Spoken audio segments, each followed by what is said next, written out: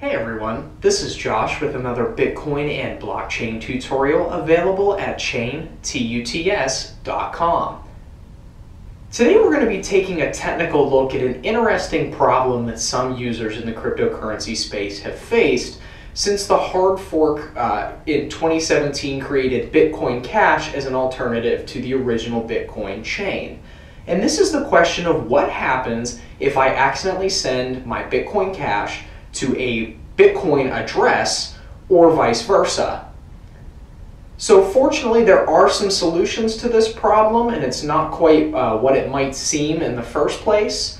And we're going to take a little bit of a more in-depth look that'll help us understand the Bitcoin and Bitcoin Cash private keys and addresses and what you can do if a mistake has happened to you. So first, we need to take a deeper look at the address space that both Bitcoin, BTC, and Bitcoin Cash, BCH, use for their addresses. So it's important to know that Bitcoin BTC and Bitcoin Cash, BCH, use the exact same address space. That means all of the possible addresses that can exist. More so in terms of private keys and public keys, because there's other factors like the version number that's appended to the front of the address. I should say prepended to the front of the address. So Bitcoin and Bitcoin Cash private keys are generated as a random number between 0 and 2 to the 256th power. So this is a really giant space of possible private keys. The chances of two wallets generating the same private key for an address are nearly impossible, as this number is actually thought to be bigger than the number of atoms in the observable universe. It's an unfathomably large number of possible private keys for either of these cryptocurrencies. So we have this random 256-bit number as our private key, and then the public key is derived using elliptic curve cryptography algorithms, specifically SECP256K1 in the case of Bitcoin and Bitcoin Cash. So then a version number, an address version number, is prepended to the front of the address, or the public key I should say, and then the version number and public key combination are hashed so that part of that hash can be added as a checksum to the end of the address. These addresses are then encoded traditionally in what's called base 58 check encoding. So that includes the version number, the public key, and then the checksum added to the end of the address, encoded in a format that uses 58 characters. So it definitely shortens how big the address is visually, and when you deal with typing it in and that sort of thing. So those are the traditional Bitcoin and legacy Bitcoin Cash addresses. So again, I want to hammer home the point that both of these currencies use the same address space and the exact same algorithms for taking a private key that is randomly generated and turning it into a public key that's used for managing the scripts that control who owns what on the blockchain. So let's look at a concrete example. And this is sort of the simplest and easiest to fix case if you do an accidental cross-chain transaction.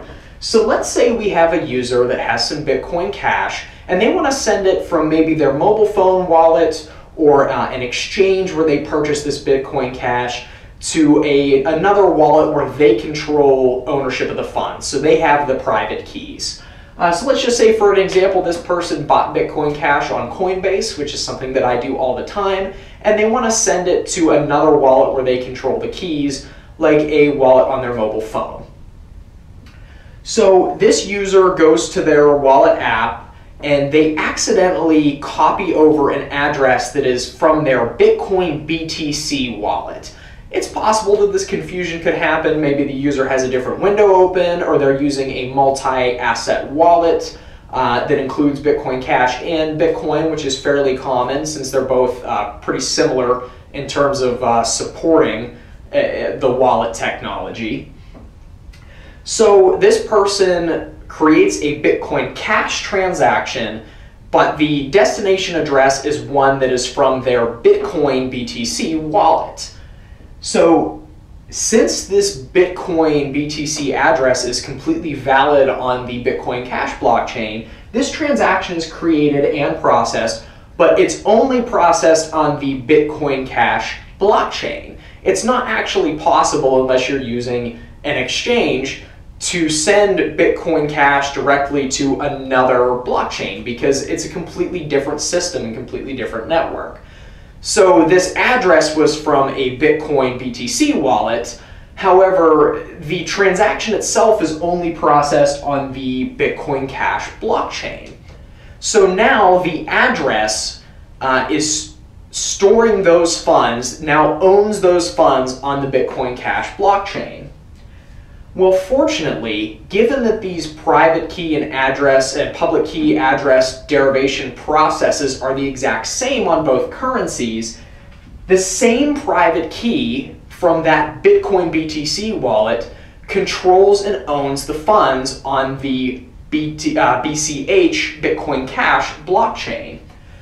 So all the user needs to do is export the private key for that Bitcoin address and import that into their Bitcoin Cash wallet. So they actually already have the private key that controls ownership of those funds. They just need to import it into their wallet software so the wallet actually recognizes that as part of the user's balance.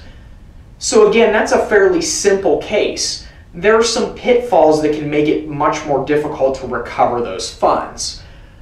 So the first case would be if you send Bitcoin Cash to another Bitcoin user and you accidentally copy their Bitcoin address. Well, now again, you've actually sent and processed that transaction on the Bitcoin Cash blockchain. So if that other user doesn't really want Bitcoin Cash, you're going to have to guide them through the process of exporting their BTC key, importing it into a Bitcoin Cash wallet, and then hopefully sending you back those funds because they're a good person and they don't want to steal your money. But this could get a lot more complicated if you're sending to an address owned by an exchange, for example, because it might be a lot harder for them to manually export that address. Then they have to credit your Bitcoin Cash account. And some exchanges have dealt with this pretty well in the past, but you're relying on an entire other party to handle this problem for you and hopefully be willing to give you the time to remedy the mistake that you made. Another much more serious problem is that Bitcoin, right around the time that the Bitcoin Cash fork happened, started supporting what are called segregated witness transactions and segregated witness addresses. Bitcoin Cash developers made the decision to not support this SegWit technology on their chain. So if you copy over a Bitcoin BTC SegWit address and try to send a transaction to it on the BCH blockchain, it becomes nearly impossible to unlock those funds because that transaction type and that address type aren't really supported by Bitcoin Cash. I have heard, doing some more reading about this, that modern Bitcoin Cash wallets and the software protocol may actually not allow these transactions to go through, but I definitely have heard about this happening in the past where a Bitcoin Cash user sent their Bitcoin Cash funds to a BTC SegWit address, and then the funds were simply locked in there on the BCH chain, which could be very problematic. It means those funds are effectively lost and you just sent your money sort of off into the ether. Now, fortunately, the developers in the Bitcoin Cash space, the lead developer of Bitcoin ABC, I believe, implemented a new address format specifically for Bitcoin Cash only, and it's called Cash Adder. So instead of base 58, it uses a base 32 format, and it just makes the addresses visually look completely different. So if you copy and paste a Bitcoin Cash address into a Bitcoin client, it's not even going to allow you to create a transaction, send funds there, because it's not going to recognize that address format.